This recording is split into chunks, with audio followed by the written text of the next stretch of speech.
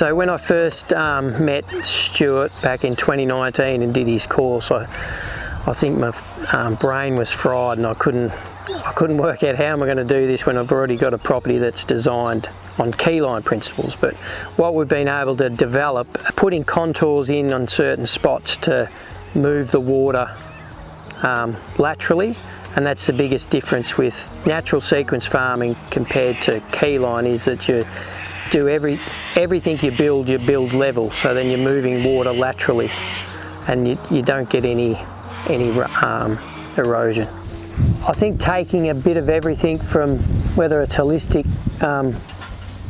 management with your grazing and all that, or a little bit from keyline, or now natural sequence farming, I think that can all work in together. I don't think it's healthy that's, you know, one's fighting against the other. I think I've proven you can implement natural sequence farming in a keyline design. It's not perfect,